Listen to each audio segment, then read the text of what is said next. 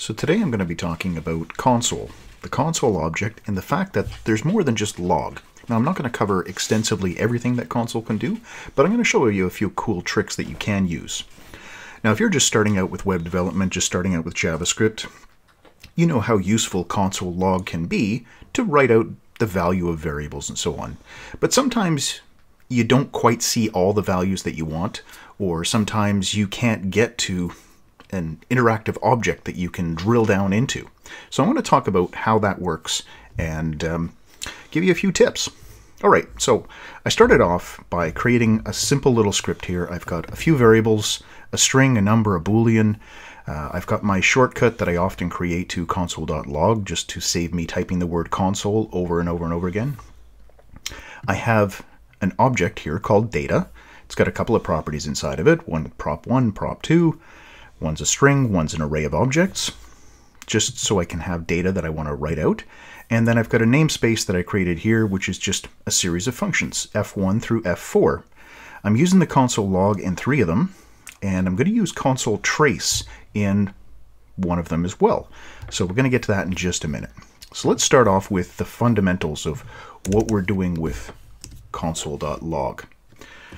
So if I'm going to be writing out, okay, so my first one here, these are just for references so I can see them when they come up in the console right here.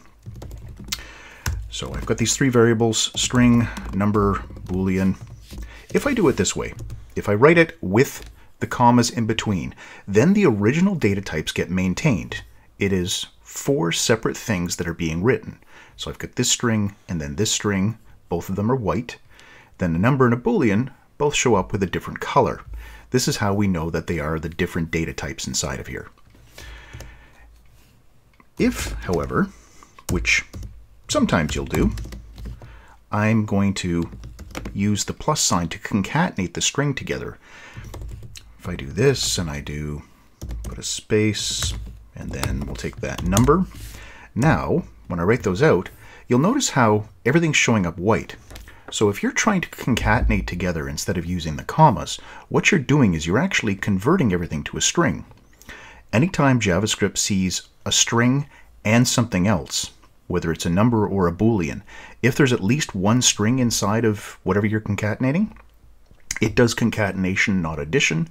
So it's turned everything here into strings to be able to write them out. Okay, fair enough. With the object, if I come in here, let's say for my third one, I'm going to do the same sort of thing. If I do the plus sign, it turns it into a string. So this object now becomes just this string object, because that's what happens when you turn and cast an object into a string. That's what you get. If I use the comma between them, like this. Okay, now I'm back to the original object. So I haven't hampered my ability to get in there and actually see what's inside. I can drill down inside of this and look at all the various properties. Okay, now that's great. I can drill down through here to get to everything. But there's one other little trick that you can use. If you wrap your object inside of a set of parentheses like this, what's going to happen is you get to see what this is. So data, that's the name of my variable. That's automatically put inside there. And then I also get everything that's inside of here. So if I'm writing out a whole bunch of objects, this is what I'll tend to do. Instead of putting labels on like this, I'll just do this, because it's automatically going to give me the name of whatever the variable is that's holding my object or my array. Okay, so that's one with the curly braces. Another one is all this data inside of here. Yeah, I can drill down, or this one I can drill down, but it's a little bit messy to go through and figure out. Now this is a pretty small object with very few properties, but another way that we can output this is by using, instead of log, console.table. This will allow us to convert whatever we have into a table. Now, my object had two properties inside of it. Those become the keys over here on the left. So prop1 was hello, prop2 was an array with all of these objects. Then again, I can still drill down to get to these things, but that's still not that great. So I'm going to comment that one out. Actually, here I will comment all of these out just to save some space. Console.table, and instead of just data, I want to get that array that was inside of here. Inside of here, data.prop2. This is what I want to see. So we can do data.prop2, write that out, and there we go. Much easier to read through and figure out where things are, what the names of the keys are inside the object. It's just a really nicely formatted way, and I don't have to do anything other than use the method table. So console.table is going to get me that. Okay, now, other ones. Console.trace. All right, so let's close this up and look at the functions that I had here. F1 through F4. If I call F1, it's going to go to F2, F2 will go to F3, F3 will go to F4. There's just a chain of them. Each one is going to log out, except for the very last one, right here. It's going to use console.trace instead of console.log. So if I call that last one, funcs.f4, if I run that, there we go. And this says, inside of F4, there's the function F4. So inside F4, that was my log statement.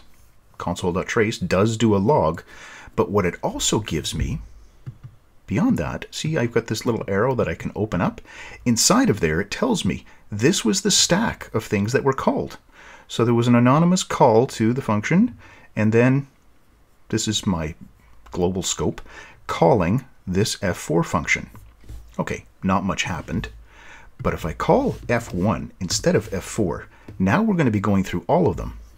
I will get, and I'm just going to comment these out, F1, F2, F3. So I called F1. There's my log statements. I am getting those. And then the trace shows me, hey, from that global scope, it went into function 1, then 2, then 3, then 4. It shows me the entire stack. And all of this was just triggered by console.trace. So it gives you an opportunity when you are trying to log something out and it's nested deep inside of some other function. Maybe there's a chain of functions. Oh, there was an event listener that called this thing, that called this thing, that called this thing, and then there was a fetch, and then that triggered this. If you've got this big long list of things that are taking place and you want to find out what was the order that those things got executed, that's what this is for. Console.trace is going to let us find those things out. So if I come down here and I do something like, I don't know, let's say a set timeout.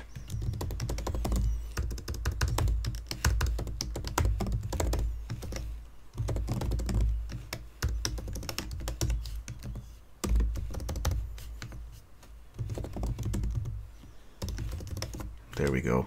So after 1 second, this function inside the set timeout is going to run, and it's going to call the number 4, which will have the trace. So the trace was just inside the F4, but it's going to give me the entire stack. So I save this and run it. There it is. The delay took place. If I refresh, there you can see the delay took place for the set timeout, and then inside F4 that was logged out. But then the whole stack is from the main timeline. There was a set timeout function. It was an asynchronous thing. Then it called an anonymous function. That's this one right here. And then it called F4. So that was the progression of the functions that were called. If I had given this a name, let's say Bob.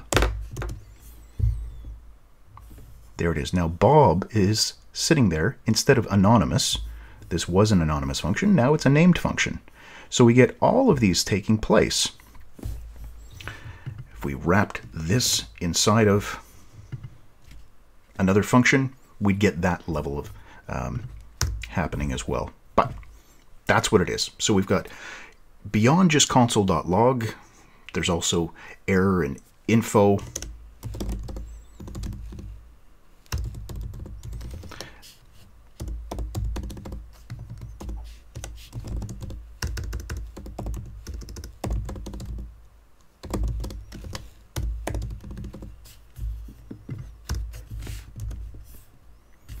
There we go. There's the error.